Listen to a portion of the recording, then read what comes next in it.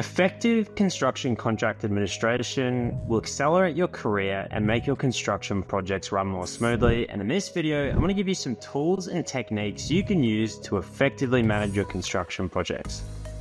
This is part 3 of a 3-part series we've done on construction contract administration. So if you haven't watched the other 2 parts of the series, part 1, where we introduce construction contracts, and part 2, where we look at the mechanics of construction contract administration, I recommend going back and watching those 2 videos because it'll give this video much more context.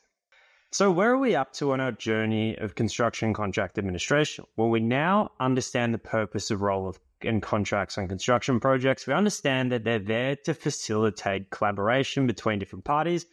And we also understand the process of administrating a contract. We understand business as usual contract management, so just the regular ongoing tasks like dealing with payment claims, managing a schedule, insurances, security, these sorts of things. And we also understand how to manage change and issues, how they arise. We understand what variations are. We understand the different types of variations. And so now what I want to talk about are what are some tools and techniques we can apply to manage contracts more effectively. So these are going to be holistic tools, principles we can use in addition to the contract administration techniques I spoke about in part 2. We're going to talk about ways we can maximize the chance of achieving our project outcomes and also minimize any of our risks.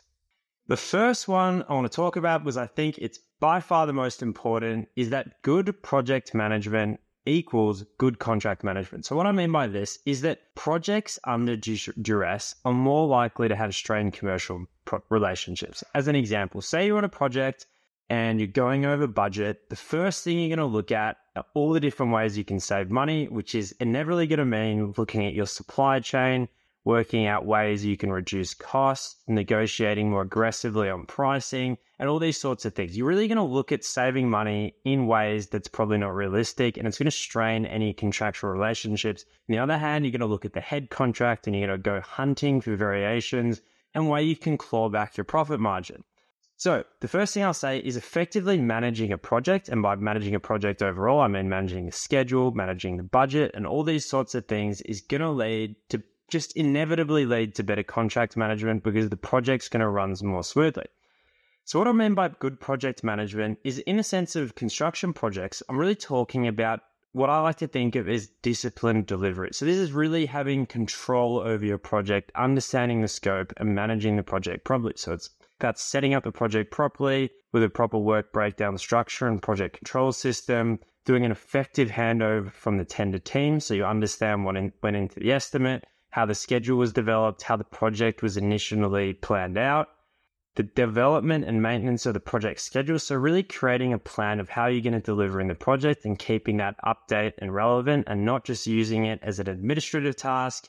Monitoring and controlling costs from the very beginning. So tracking all your budgets, looking at how much you're spending and forecast your cost to complete. So you really understand how and why you're spending money, and you're not leaving it to the last minute when you've blown your budget dealing with these issues. And basically just having systems and processes you're following in all domains of the project. So quality control, safety, and then finally just managing stakeholders. So working with the client, working with your suppliers, and working with any personnel or external parties impacted by the project. So really, if you're managing the project really, really well, it's more likely that contract management will just happen organically. Like good contract management will just happen organically. And the counter of that is if you're managing the project like a disaster, you don't have any quality systems, you don't have a proper schedule, that it's going to be almost impossible to manage the contracts. The next thing that's going to make your construction contract administration more effective is good communication. So as we know, contracts are always administered by 2 parties. There's a principal, someone paying for something to get done, and a contractor, someone providing the goods and services. So the relationship between these 2 parties is absolutely critical, and effective communication throughout all stages of the relationship, from contract formation through to project delivery, is going to enhance your contract administration. So why is this? It's because effectively contracts are tools to collaborate. So if both parties are happy with the work being done by the other party, they understand where the project's up to, everyone has a shared understanding of the key bits of project information, your contract administration is just going to flow down from it. So if I use a very specific example of talking about the schedule, if you're maintaining an effective schedule and you're walking your client through the journey of how you're delivering the project, exactly where you're up to in each task, you're presenting them a dashboard, and effectively you're distilling and communicating the project information well, it's going to be easier for them to understand where you're up to map this against your progress claims, and your progress claims are going to be approved much more simply. So the counter of this being that if you're not passing on information to your client, your schedule doesn't make sense, you're not presenting them with dashboards and information that shows where the project's up to, it's going to make your contract administration harder. They're going to be less likely to approve variations because the schedule is not going to make sense to them because they're not going to be understanding the project. So really having regular ongoing meetings, talking about important issues, and basically not focusing on the commercial and legal issues when you have an issue come up on the project, but you're looking at more of maintaining a relationship between the two parties. So when you come up with an issue or a variation on site, you're calling them, you're discussing these things with them, and then you're documenting it, because obviously it's important to document these things in a written format, but you're also discussing it with them and looking at things from their perspective as well. So I just think communicating effectively will make your contract administration much more effective.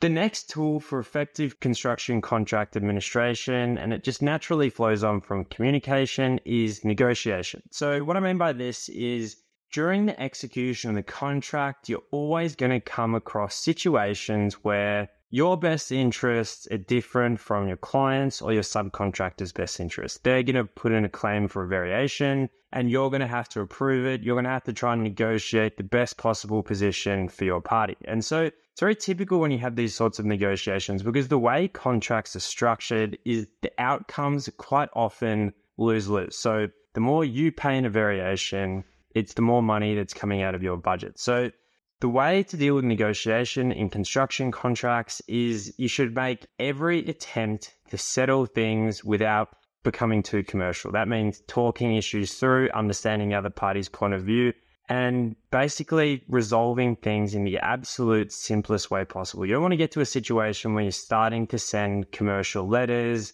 and getting the contracts team involved. It's much better to negotiate things built off the relationship you've built with the other party. And if you have situations where negotiations fail and you go into disputes, it is going to cause way more damage to the project than the original issue probably would have. So why do negotiations fail? Well, first one I see a lot is people being too aggressive. At the end of the day, you want to work with other people. You don't want to try and overpower them and bully them into your point of view. You should always be considering the other party's point of view. So you have to remember that it is a relationship between people and they're going to have a different perspective. They're going to have a different outcome. And it's important to consider where their point of view comes from. Failing to be flexible. So in the way we negotiate, we should be aware of how the other party, what they want to get out of it. And it's the same really as failing to consider the other party's point of view. But if we can do things to accommodate their position that don't cost us anything, we should definitely look to adopt those. Ego and reputation always play a big part in negotiations. People don't want to admit they're wrong. People always want to get the last word in. So if you can do anything to counter your feelings of aggression or ego, it's going to help with your negotiations. But really, negotiations and communication, the same principles apply. It's about really just trying to work with the other parties and not necessarily considering them as subcontractors or suppliers. You want to consider them as delivery partners and work together to get the job done.